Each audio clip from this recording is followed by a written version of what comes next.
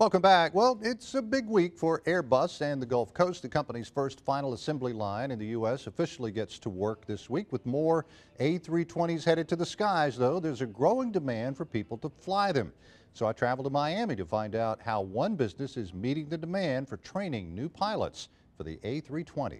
Airbus will soon be cranking out 4 A320 or A321s a month from its Mobile assembly line. Good news for Airbus and Mobile, and for airline pilots who want to fly them. My destination, Miami International Airport. And the Pan Am International Flight Training Center. Pilots come here from all over the world to learn to fly just about everything.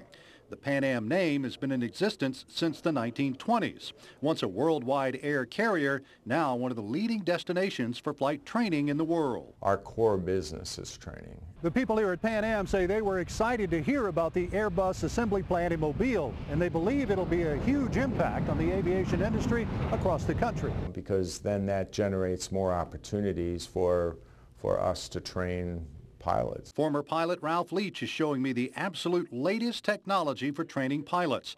Pan Am just installed its newest A320 flight simulator last month. True Simulators, spelled TRU, is owned by Textron. It's the same company that owns Bell Helicopter, Cessna, Beechcraft, to name a few.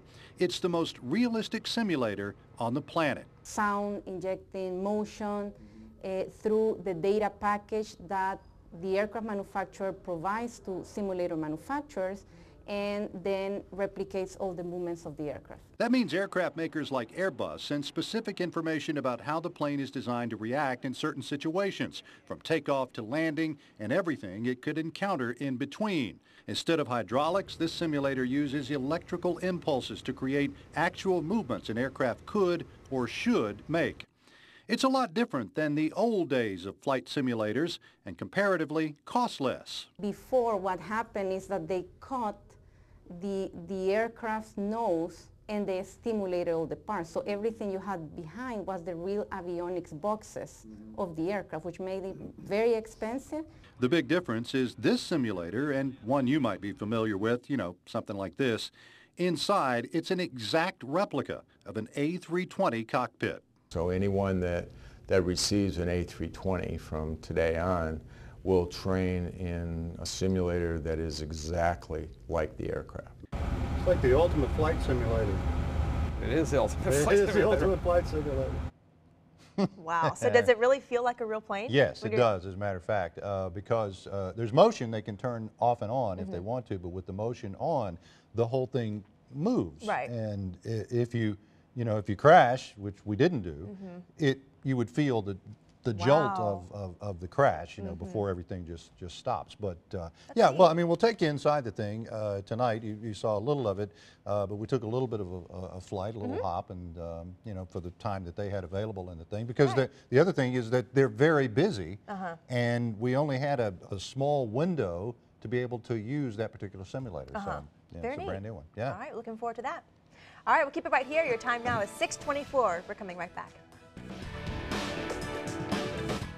Now, John Nodar with First Alert Weather. Well, it was just 4 days ago, big day, when Airbus held the grand opening of its final assembly line in Mobile.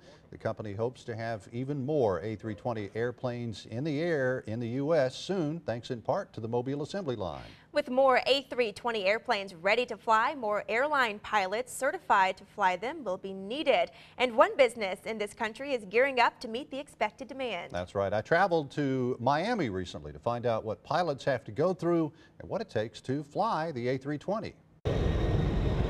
As more of these take to the skies in the years to come, more and more pilots will be coming here. Each year, hundreds of pilots head down to the Pan Am International Flight Training Center in Miami, and more of them are training on the A320. They know how to fly big, sophisticated airplanes already.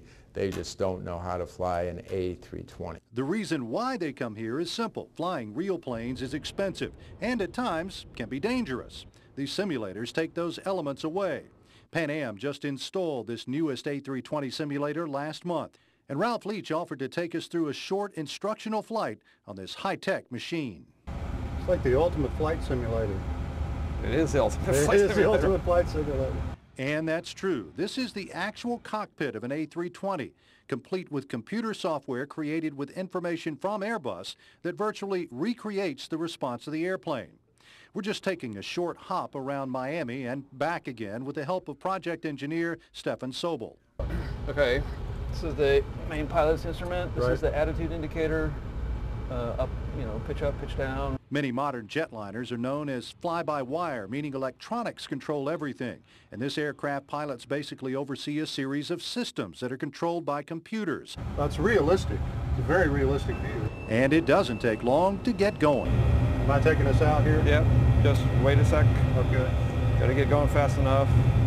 Where the one comes down, when it comes back, you want to pull back on the stick to get the square. Down. Pull back, pull back, pull back. Keep going, pull.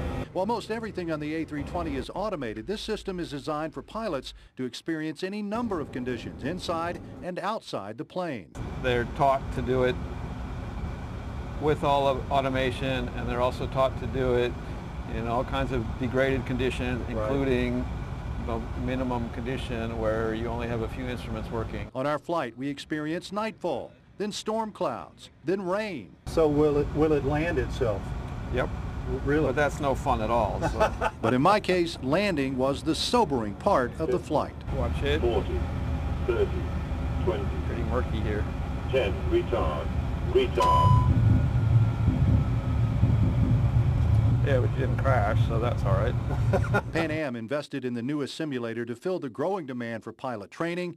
Their only worry is a documented decline in the number of people these days who want to become an airline pilot. Now you're saying that it feels very realistic when you're in the simulator. I mean, you if you were just put in there blindfolded, you might not be able to determine whether you're in a simulator or a real airplane. Wow. Did you crash at all? Everybody asks me that. Why? I don't know. No, we did not crash. Very good. Yeah.